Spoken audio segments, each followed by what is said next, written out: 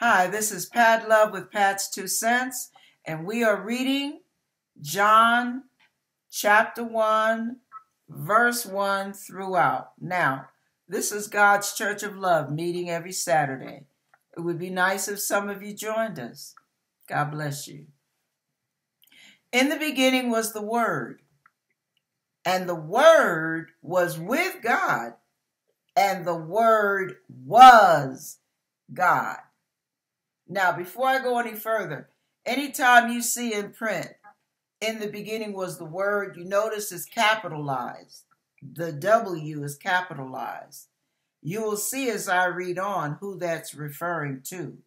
So when you want to call Jesus a prophet, he is more than that, baby. He is the Son of God.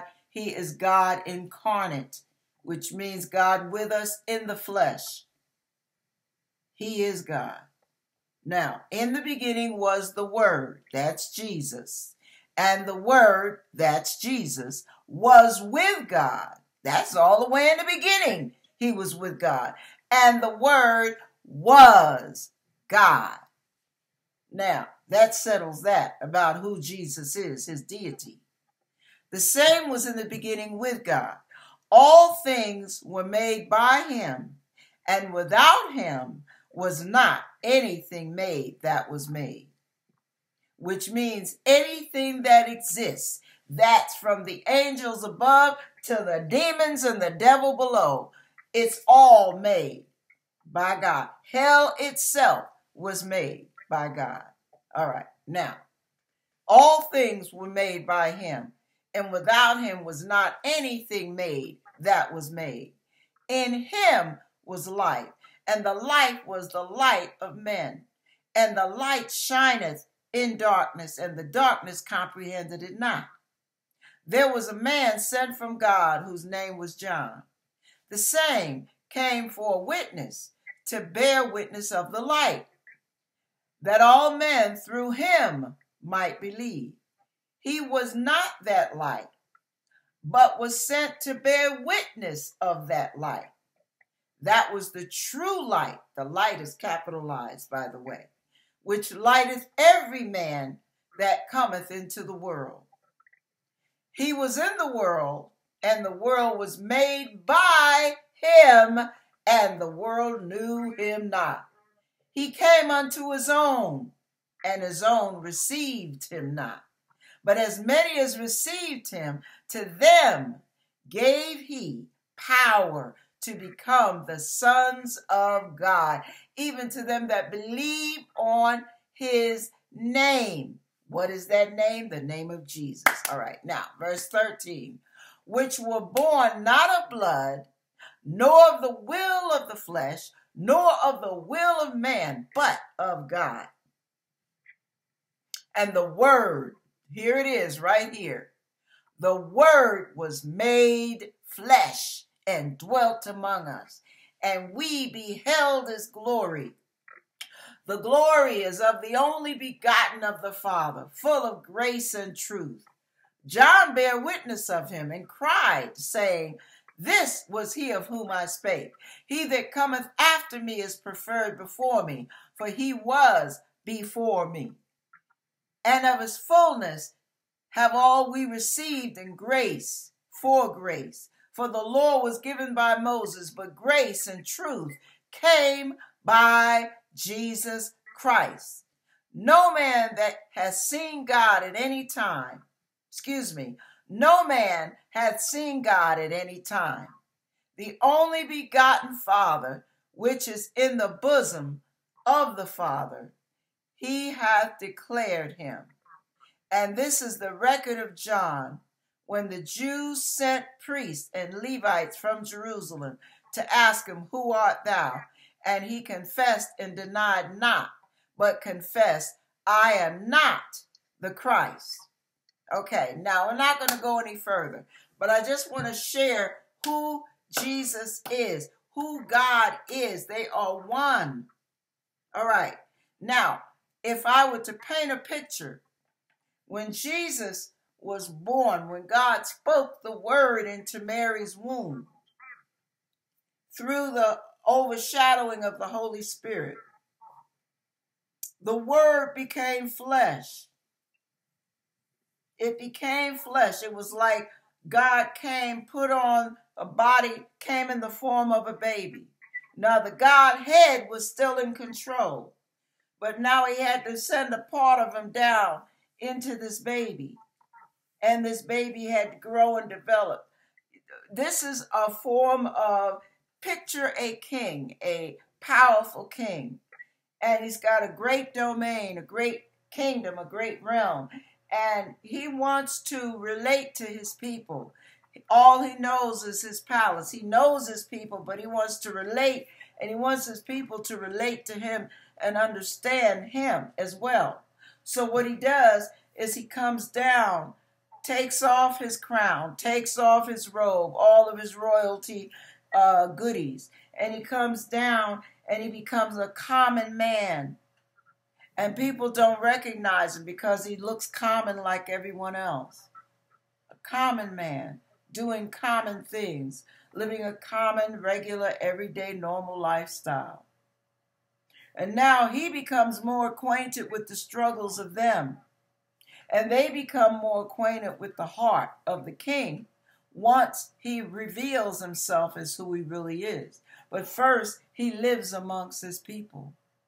He lives like his people. He dwells like his people. So the relationship goes both ways.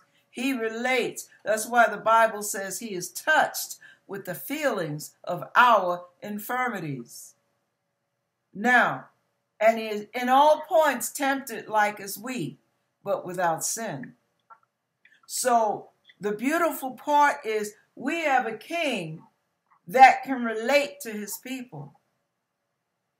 We have a king that was willing to sacrifice everything for his people, for his creation.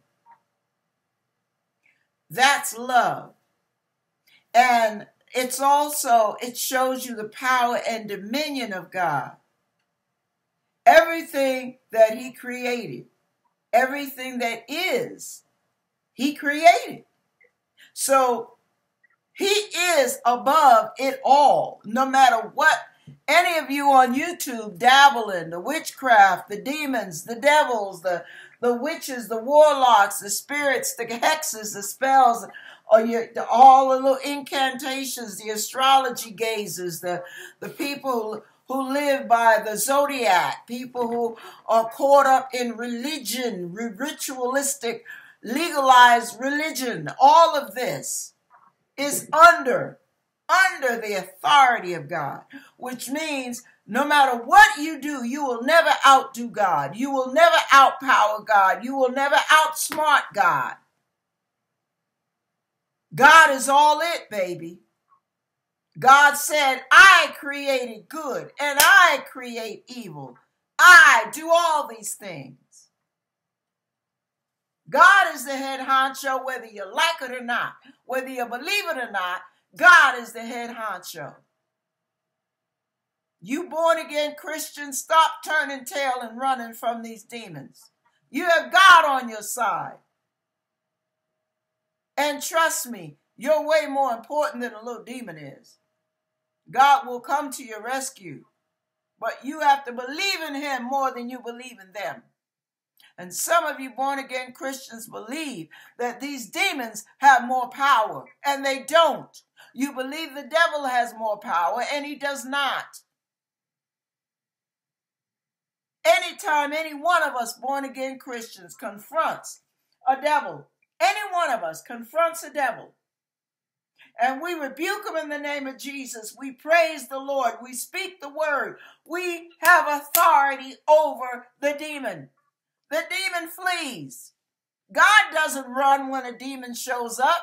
God doesn't run when the devil attacks you. No, the devil runs when you resist him in the name of Jesus. The demons flee when you resist them in the name of Jesus.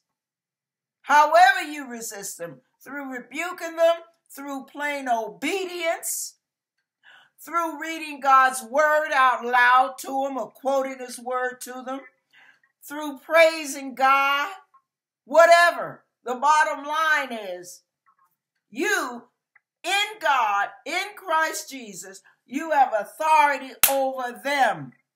You have authority over your body. You have authority over your circumstances, over your realm of influence. You have authority.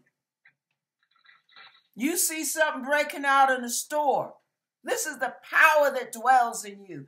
You see something breaking out in the store. You don't have a weapon in your hand. You don't have a knife. You don't have a badge to stop illegal actions, but you see a fight breaking out.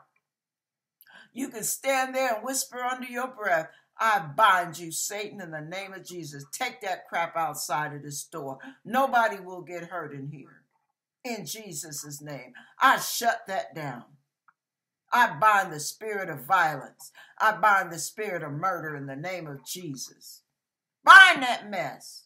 Take authority wherever you are. You don't have to say it out loud.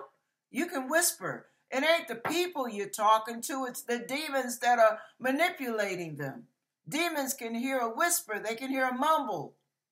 God makes sure of that because God made them. You have to remember who God is in your life. God is the ultimate authority, baby. Not your little candle spells or your little idols or your little things, your little Buddhism and your little idols sitting around. I was trying to share with a woman years ago, trying to get her to accept the Lord Jesus Christ. She told me she would only accept him on one condition. And I said, oh, really now? I mean, I thought that. I was nice. I said, oh, really? I said, what? And she said, I want to be able to keep all my idols. And I told her, I said, you won't need your idols when you have God. You will not need them. You don't need them now. But I didn't say that. I wasn't going to be insulting. But think about that. She really thought that a man-made little statue would have more power than the God who made her. What sense does that make? Think about that. See, the problem with this world and the problem with many born-again Christians is we do not know who God really is. And some of us, as we're learning to get to know him, we're in the process of learning who he is. We're not convinced yet, but we are at least in hot pursuit. But many of you out there are not even pursuing God. And you don't know him. And you're not trying to know him. Because you got your cell phones with your selfies. You got your songs. You got your movies. You got your Facebook. You got your social media. You can go on this and talk to that. You can look at this over there. You can get all the gossip you want. You can look at all the X-rated dirty stuff you want. You can look at all of the gossip about the celebrities. You can hear all about Beyonce and Boo Boo and blah blah that and whatever. And you got all these idols in your life. All these idols that are crowding your life. And you won't pursue God, and then you get frustrated because you don't know him. Don't get frustrated with God. That's not on him. God responds to hunger. If you open your mouth, picture it. If you open your mouth, and I've got a big feast of food, and you're saying, I'm so hungry, and I've got the fork, the spoon, everything that I can just put the food in your mouth. Automatically, I'm going to feed you. Let's say you're in the hospital. You can't feed yourself. And I'm taking care of you. Yeah, I'm going to feed you. That's automatic. Well, this is what God does. When he sees hunger in your soul, when he senses that longing in you, it draws him. Your longing is the magnet that draws God to you. That's why the Bible says he will manifest himself to you. But the hunger that's in you, if you don't have it, ask God to give you the hunger. He stacks the whole deck in your favor, but you got to keep asking. Ask God to draw you, to put in you that hunger and thirst for him. A hunger and thirst to want to get to know him more personally. One-on-one experience, supernatural encounter with your God. You can have it.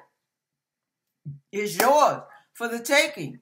But you must ask, you must persist, you must repeatedly insist, and you must pursue. You pursue God through reading your word. You pursue God through talking to him when you don't have anything to say. Just ask God, what do you want in my life? If you don't have a whole bunch of requests, thank him for the things that you know he had to have done in your life, even if you're not sure. Thank him. Give him all the credit. Give him all the credit, because it's in him that we live, we move, we have our being. It's in him. When you are getting to know God, you want to make sure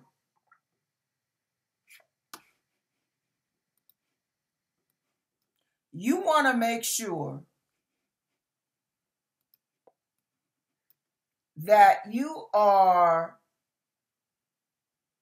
in a position that you can always get God's attention. Now, you're walking with God, you're getting to know him. You're not exactly sure about everything about him. You're not even sure if you agree with everything in his word. Well, that's natural, because our flesh always is diametrically opposed to spirit. That's just automatic. So we have to pray that God readjusts us to him. But remember, the main thing we need to get to know is God himself. Who are you, Lord? Ask him questions. Lord, what do you like? What do you not like? What do you like about me? What do you not like about me? Do you have plans for my life? Lord, you see all this stuff that I'm dealing with. Would you heal me? Would you heal my hurts? Lord, would you work this out for me? Would you work that out for me? Show me scripture that describes who you are in my life. You know, I'm not quite sure how I believe in this thing. I'm not really that convinced, and when I talk, I feel like I'm talking to midair. And people say they love you. Well, I don't love you, Lord, because I don't know you. I mean, I want to get to know you. Who are you? I want you to be my father. I want you to be my best friend.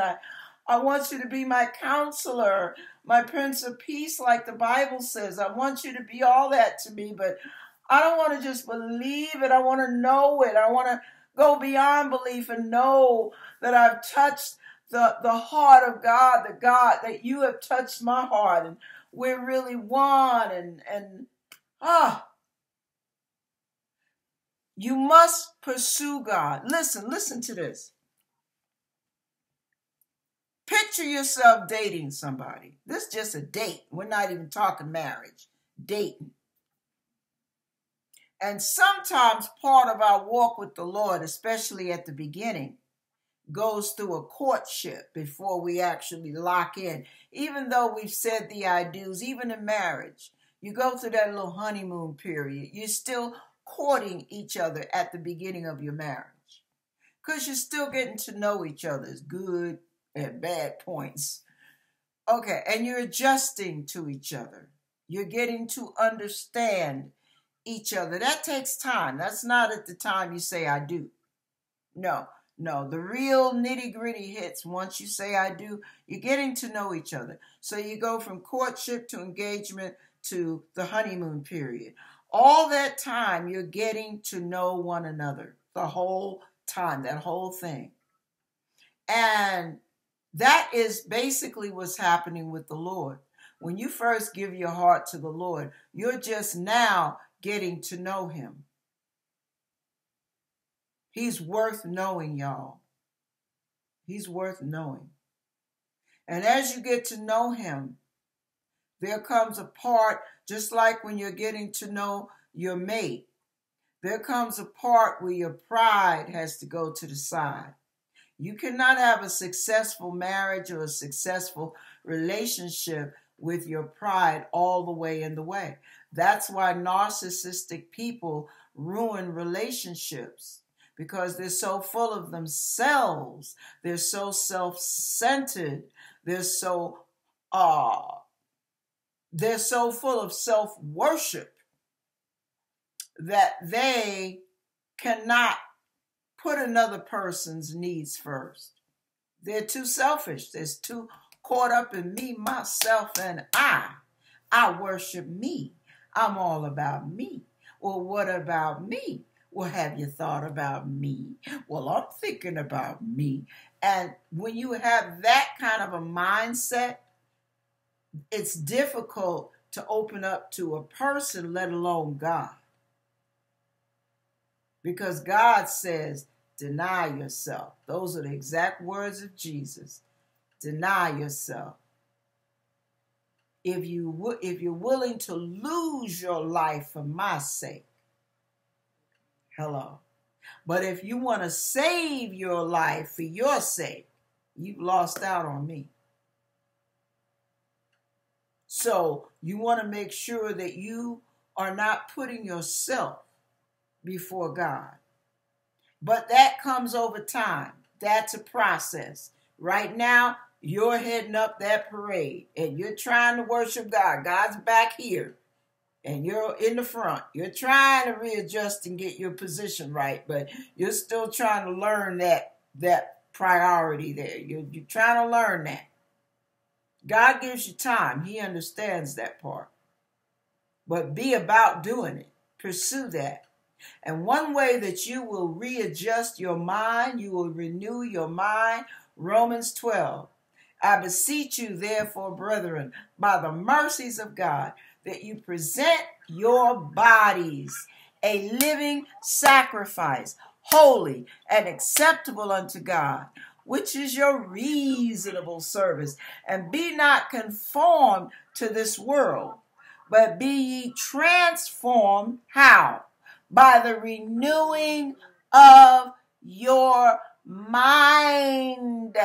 And that renewal takes place as you learn your walk with the Lord, as you learn him, as you get to know his heart, as you get to know his ways, you get to know his mind. How do you learn that? You read from Genesis all the way up. People want to throw out the Old Testament because of legalism.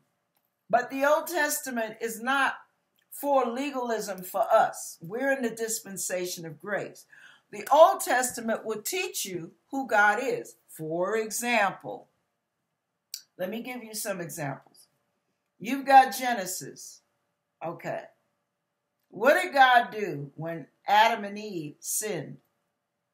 After he went through all the cursing and everything else, and cursed shall be the ground, blah, blah, blah. Well, that was man's doing. So he warned them, okay, you did it, so here are the consequences. But what did he do after he laid down the law? After he laid down their booty whooping forever? He covered them with fig leaves. Even though God chastises you, he covers you. That's his love. That's his heart. When God brings judgment,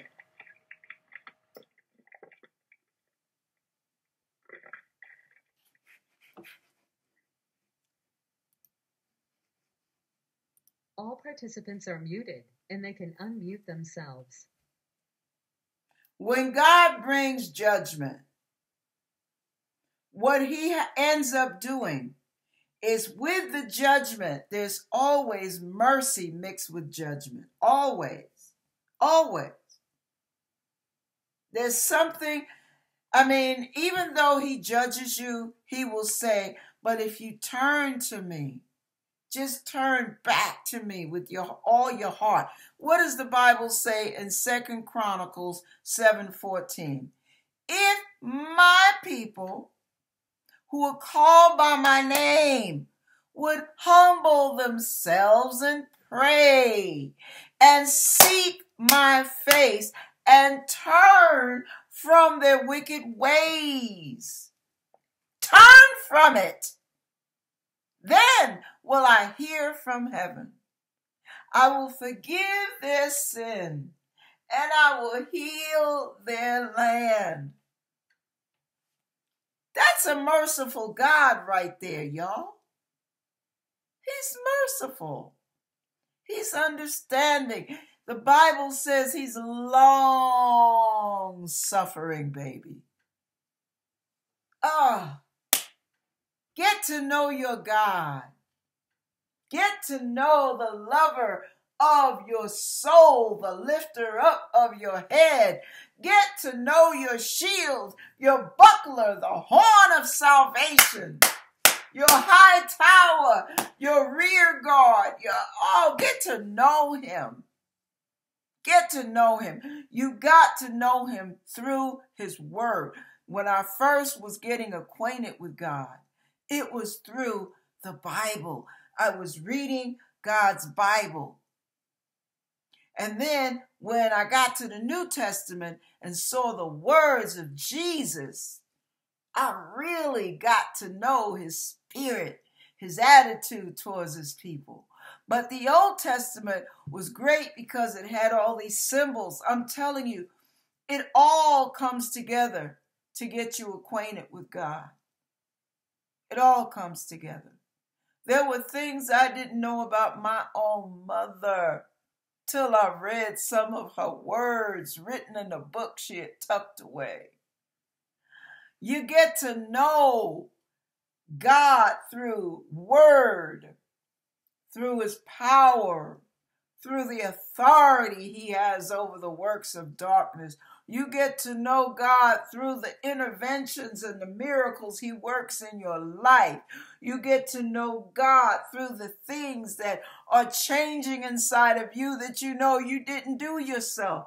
You get to know God through his faithfulness. You get to know God.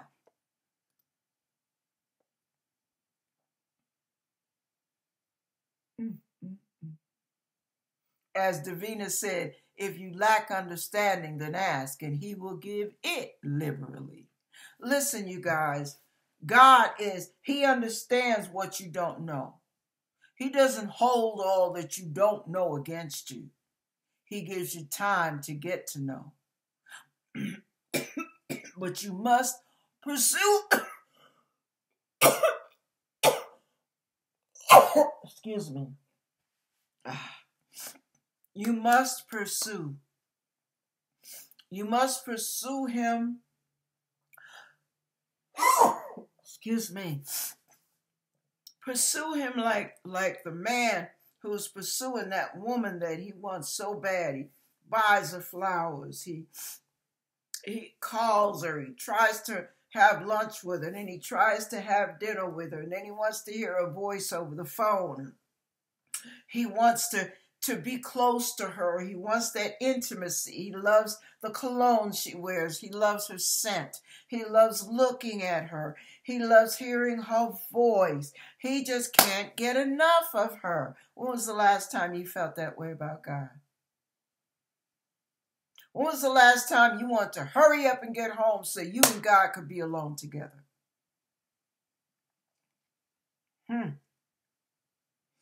That starts to happen once you connect personally with God. Connect, you guys, connect. Do whatever you can. Now, some of you will have to turn your cell phones off. Power them suckers down. That'll be beneficial because that'll stop all those microwave signals from floating all over your house and all over your body. Turn that thing off and that kills that right there. You don't even have to wrap it up in aluminum foil. Turn it off. Give God time. Give God your attention. God rules everything. He's got all authority. Whatever your situation is, whatever your dilemma is, whatever your challenge is, whatever your problem is, whatever your conflict is, God has the answer, and he has the power to give you victory over it all and raise you up above all your enemies, all your circumstances, all your problems. He has all authority over everything, even your boss, even your paycheck, even the president of the United States. Duh, believe it or not. Yeah. Even the King of England, the Queen of England, the Prince or whatever, all these provinces. He's got authority over all. He had this one king, got so mad at him because the king decided to take all the glory and not give it to God. God said, okay, I'll fix your business, buddy. You're going to be crawling around out there in the desert looking like a fool. You won't know you're behind from a hole in the wall. You won't even know your own name. You'll be cuckoo as a cuckoo bird. When I get through with you, you'll be back right. That's just what he did. Took a king, dethroned him, and sent him out like a madman. God has power. Some of you praying about the government, pray that God convinces these leaders. Pray that God moves on and puts the fear of God in them so they forget. They don't forget that God is God and they're mere men. Because a lot of them think they're gods. They think it. They really do. And a lot of them worship the devil too. So what I'm trying to tell you is you need to pray to God. That's your answer. Not President Trump, not President Obama, not President Clinton, not Hillary Clinton, not this one, that one, or the other one. It's all God, baby. He is the bottom line and he is the top honcho. Trust me. You're looking all in the wrong sources when you look to anything else other than God to handle your situation, to handle you. Oh, okay. The best way I can say this is pursue God through prayer, confession, honest repentance, confession, but repentance is not complete. Confession is the beginning of the repentance. The repentance is complete once you do an about face and you head the other direction and leave what you repented of behind you. Walk away from it. Cut it loose like a gangrenous leg.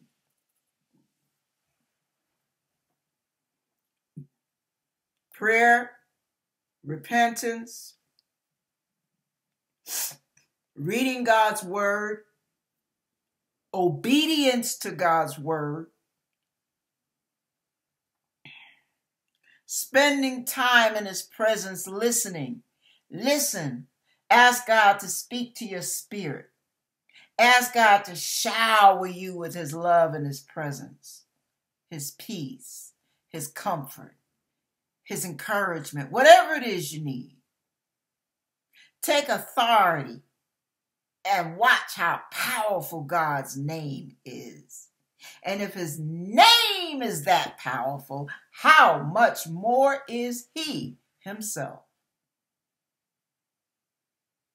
God bless you as you go on hot pursuit for the God, the Word, and the Holy Spirit that are at the top of the whole creation chain. That they are it. The head, not the tail. If he's the head, he makes us the head.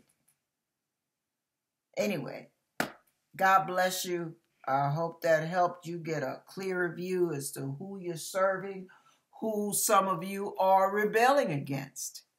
Understand, yeah, you can go with everything else below, but you're going for sub, baby. You are settling so low. You're stooping so low to settle when you've got Almighty God that's ready, willing, and eager and able to be on your side and work on your behalf. But no, you rather have that. Like that East Indian woman told me, I can only take them if I can keep my idols. Well, keep your idols, baby, because God is not going to be one of your lovers. It ain't happening like that. And he's not going to do that for any of us either. You love your cell phone or you love God. You love your computer or you love God. You love TV or you love God. You love your man or you love God. You love your woman or you love God. You love your kids or you love God. I know it sounds hard, but he must come first. He must come first. Above all, even above you, he must come first. There are times when you're walking with God, he will tell you no, and you be mad at him. Oh yeah, I'm going to tell you right now, you'll be mad at him because he said no, because you can't have your way, because your flesh wants to have its way. Well, you're human, but what are you going to do about that? Now what are you going to do? Now the ball is in your part. You going to sit there and do it God's way, or you going to be a fool and have it your way? Now you know who's first by who you obey. Who is first in your life? God or you and yours? Who's first? God bless you as you ponder on that question. All participants are unmuted.